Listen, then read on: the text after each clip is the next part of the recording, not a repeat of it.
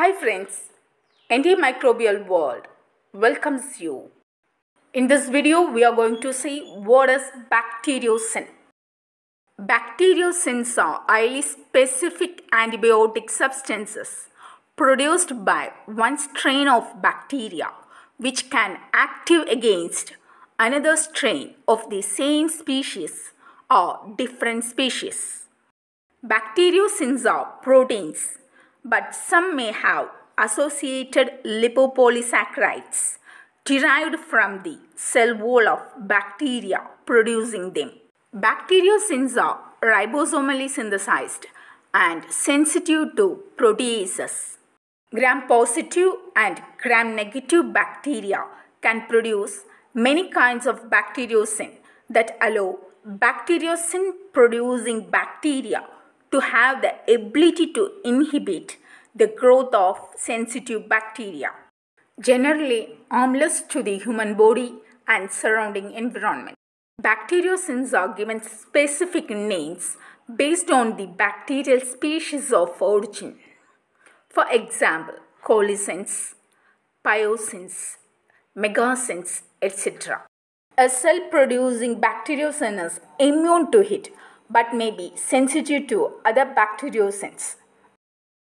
Bacteriocins have a very specific activity on bacteria, being capable of killing some but not all strains of a species.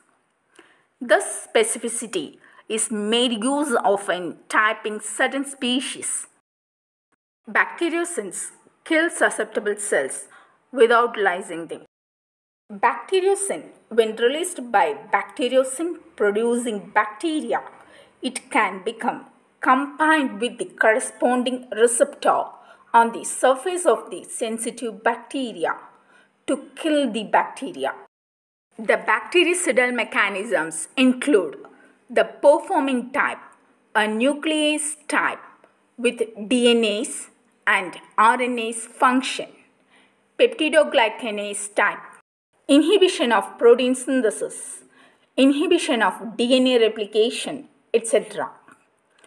When the bacteriocin-producing strains are growing on sensitive bacteria, LB soft agar, an inhibition zone will be produced around the bacteriocin-producing strains. Bacteriocins and phages resemble each other in a number of respects. Both adsorb on the surface of susceptible bacterial cells on specific receptor sites, some of which may be the same for phages and bacteriocins. Under the electron microscope, some bacteriocins, especially pyocins, appear like the tail structure of phages. The synthesis of bacteriocins is determined by the presence in bacteria of cholicinogenic factors, which are episome and can be transmitted from cell to cell by conjugation or transduction. Next, we are going to see the applications of bacteriocins. Bacteriocins have a wide variety of applications in various fields.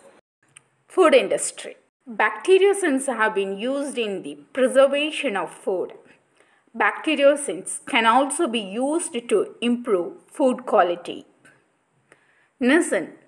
Nisin is the only bacteriocin that has been officially employed in the food industry and its use has been approved worldwide. Nisin is applied in the food industry as antibotulinic agent in cheese, liquid eggs, sauces, and canned foods. It exhibits a wide spectrum antimicrobial action against Staphylococcus aureus, Bacillus cereus, and other pathogens. Nisin is produced by Lactococcus lactis. Thus, bacteriocins have huge potential as food preservatives. And it is also proving as next generation antibiotics targeting the multiple drug resistant pathogens. As we all know, One of the greatest concerns facing humanity is the growing problem of multi-drug resistant pathogens. The strong specific activity of certain bacteriocins against clinical pathogens, even against multi-drug resistant strains, offers a possible solution to this growing problem. In coming years, bacteriocins may represent a good potential for use as substitute for antibiotics with no side effects. Some bacteriocins were reported as having antiviral and spermicidal activities. Bacteriocins are able to selectively act against cancer cells, that is, as potential anti-cancer agents. Some bacteriocins have been successfully acting as a treatment for certain types of tumors and ulcers. Bacteriocins could potentially be used in the post-surgical control of infectious bacteria. For example, niacin has the ability to control many gram-positive and gram-negative pathogens. Bacteriocins play an important role in boosting the immune system of the human beings.